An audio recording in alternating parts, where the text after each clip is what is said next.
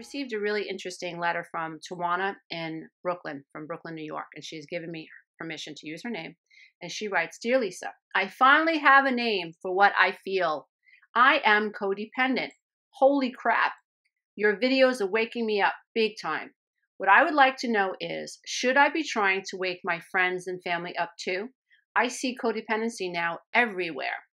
How did you deal with this when you were waking up? I'm beginning to feel lonelier than ever. Is this normal? Thanks for all you do. Love, Tawana from Brooklyn." So Tawana, it's everybody goes through what you're going through. When you start waking up and you have a name for this not feeling good enough, when you've discovered a name for your unconscious, sometimes neurotic need, completely invisible need, program to seek an unconscious, sometimes neurotic need to seek validation outside of yourself. You're holding your breath, waiting for the person that you're with to say, "Oh, you look beautiful," or "Oh, you did a good job." You are a people pleaser. You are somebody who, you're the first person at work in the morning. You're the last person to leave. You're always going, going, going, going, going. You're always trying to prove yourself to other people. And you don't realize that you may be seeking a sense of I am enoughness from outside of you. Now, this could drive us all really bonkers because it's an unconscious drive. And then what happens is when we start to become aware of it, we realize that we have to literally stop our minds. So when we're going throughout our day, we have to ask ourselves, is this a codependent behavior or is this a non-codependent behavior? Is this a healthy behavior or is this an unhealthy behavior? Am I seeking validation or am I generally doing this thing because I want to do it and I expect nothing in return?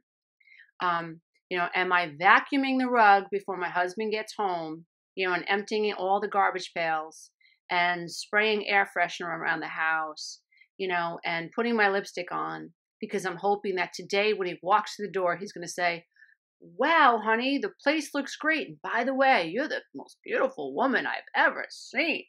If we're doing things in our life, physical things in our life, because we're holding our breath, waiting for someone outside of us to deliver us a message that we are enough or that we are valuable, then we're literally giving our power over to other people.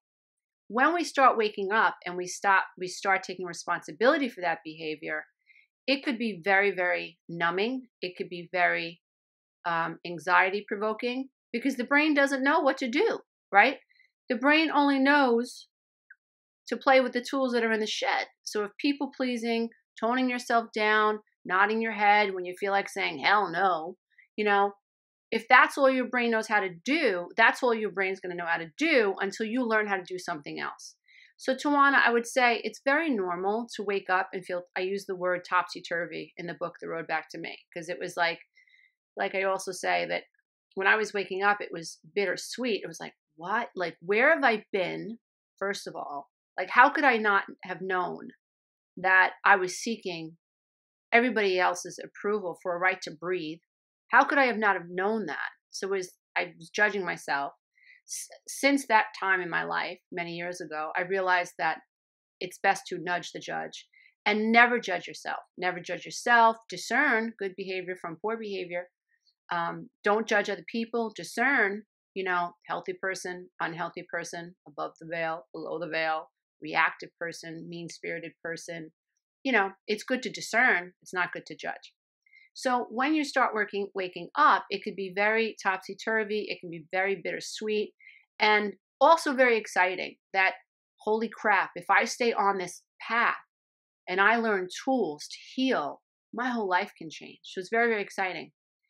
And you also, in most cases, I find that clients that I coach with and people in my programs, they ask the similar questions like, shouldn't my mother know she's codependent? Shouldn't I wake her up to the idea that my father, who is an alcoholic and narcissistic and a gambler and all this, shouldn't she know that there's a better way? Or shouldn't I tell my brother, who is in a very dysfunctional relationship with his wife, shouldn't I tell them? And my best friend, who is on her third marriage, who keeps attracting men who don't work, and she has 2 and 3 jobs.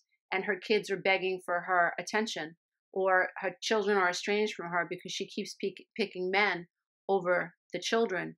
Shouldn't my friend know that this is a codependent behavior? And I would say, yes, they should know, but not everybody's ready to change, because to heal from codependency requires great mental strength.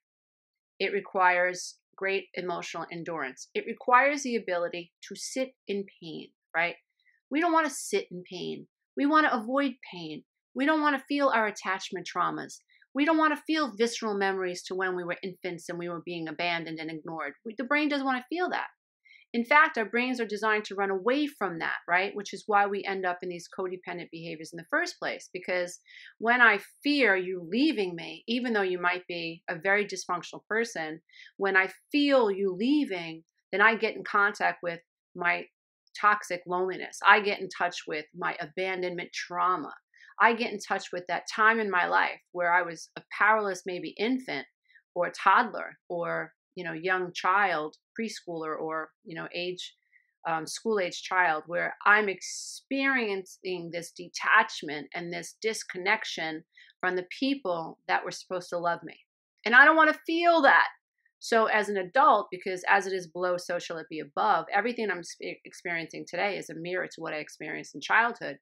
If I'm experiencing trauma today, that means that I have an unresolved trauma from the past, and today is an opportunity to heal that, which is why I do what I do. I want to encourage people who are lost and lonely and afraid, and who feel abandoned and who don't know what they're doing wrong. I want to encourage you to figure it out and never give up, and use this magnificent brain that human beings have been born with to your advantage. Use cognition to your advantage. Learn to organize your thoughts in a fashion that allows you to connect to higher thought processes and allows you to understand your lower thoughts, or the mind, the 7-year-old, 6-year-old, 5-year-old psyche that was being created and imprinted by experiences that were not your fault. I want you to understand that, because it's really, really exciting to know that you can be liberated from that and bring more love and light into yourself, and thus the entire planet.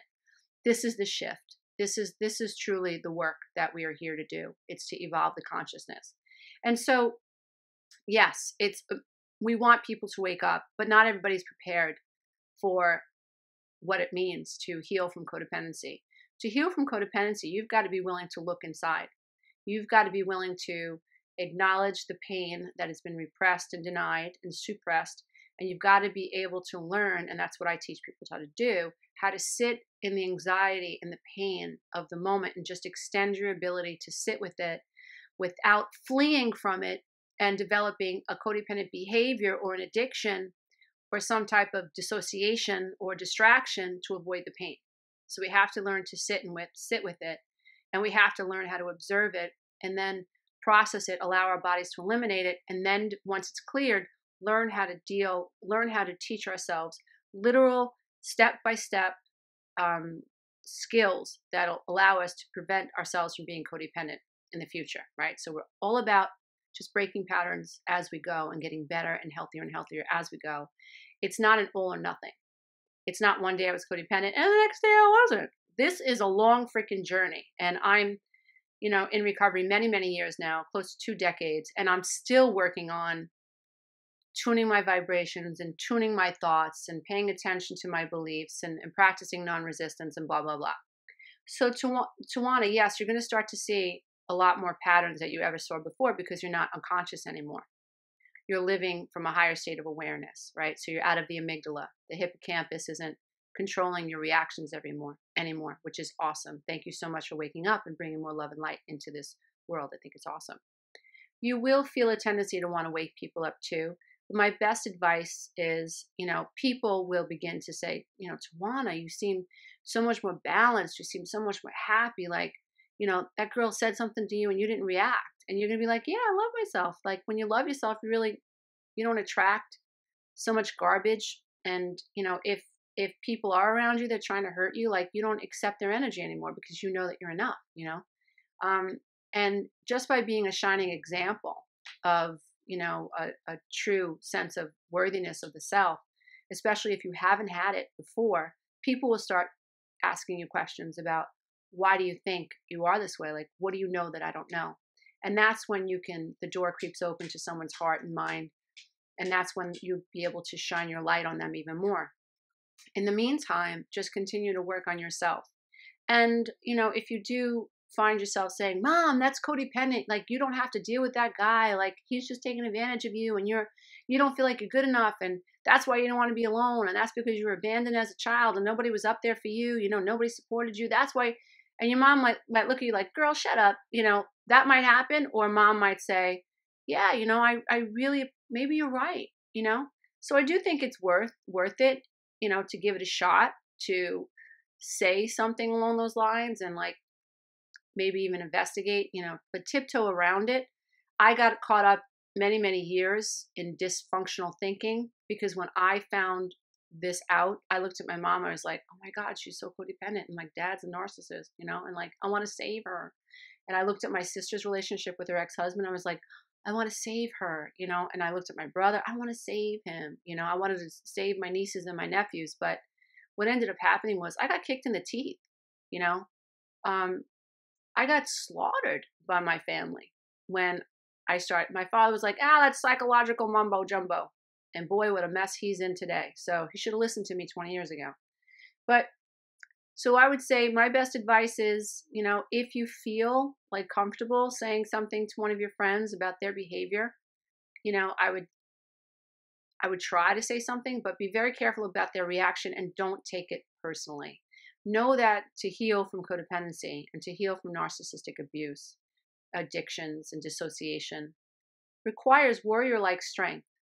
A warrior is somebody to me that goes into battle knowing that they're going to feel pain. Most likely they're going to feel pain, but they go anyway because they see the bigger picture, because they believe peace is on the other end of that, whatever conflict, or pain, whatever's on the other end is going to be peaceful, and so they're willing to sustain the trauma and the drama and the pain, to get to the other side. So you're a warrior, Tawana, and I'm so glad that you're here. I'm so honored by your presence. Thank you so much for watching. Please consider joining my Facebook group and maybe even my soon-to-be-launched membership site. And, just continue rocking on and learning all you can and tapping into that amazing, beautiful light that is within you. Remember, as you tap into that light, you not only benefit yourself, your children, the people who live with you, but you really help increase the vibrations of the planet, and your recovery is making the planet a better place for me, for my husband, and for my children, my future grandchildren, and beyond. So there are no words to thank those of you who are on this path and taking it seriously and who are interested in tools. There are no words for me to thank you for staying on this path. So I'm going to try anyway and say thank you. Thank you for being here. Namaste, dear ones. I bow to the love and the light that is absolutely in you.